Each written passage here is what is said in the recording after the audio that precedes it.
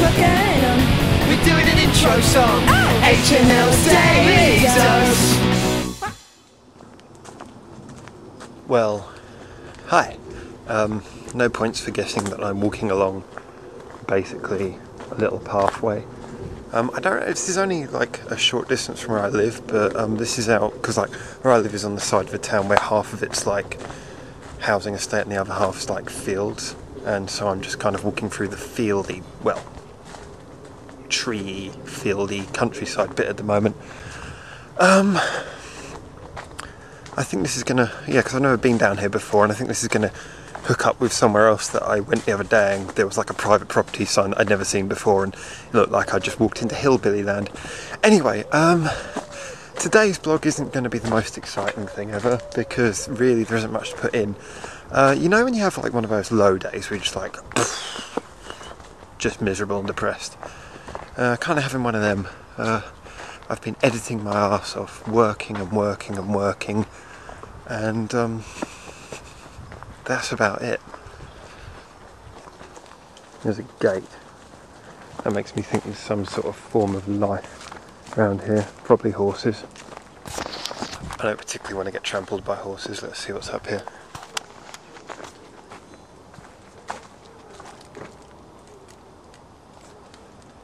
Okay. This would appear to be a golf club, but there's a gate here. Let's see if I can walk across the golf club.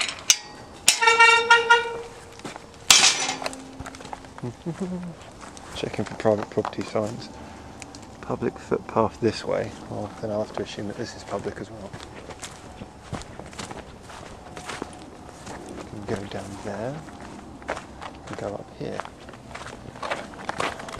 Let's go up. This is all like genuinely really weird. I've actually never been here before. I've actually never been on this golf club before. This is the one where Michael stole golf balls from. And where are we? Hole 16. I presume that means hole 16. I've just got a text message. Let's see who that's from.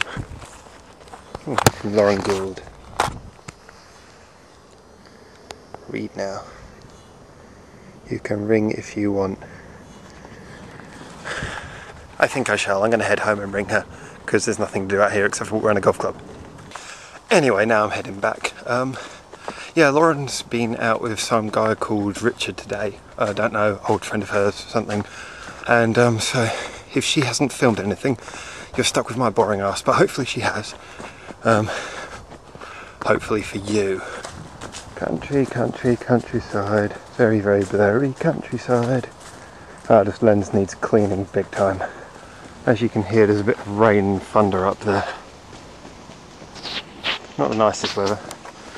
Anyway, I did actually want to say thank you today to one of the people we're subscribed to us, Alttree, called Universe Gort.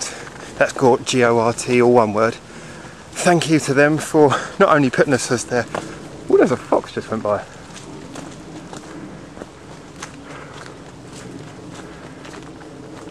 Hello, fox. Anyway, thank you to them for not only making us their channel, featured channel, well actually him for making us their featured channel, his featured channel, but also for taking my suggestion of, he said he was going to the cinema, and I don't know if he took my suggestion or he just happened to do the same thing because it was all very tight time wise, but he took his phone camera into the cinema to film them waiting to see the new Harry Potter film, because you can't take a big old camera like this. I should have taken my own advice several times, but I haven't. Nice. No, it's a van.